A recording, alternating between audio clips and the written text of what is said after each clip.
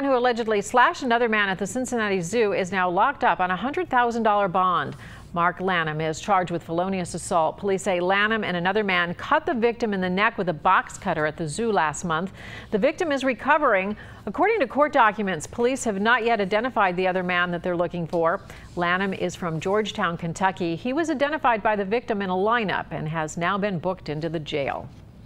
And take a look at these images. Police say this is the other man wanted in connection with that stabbing at the zoo.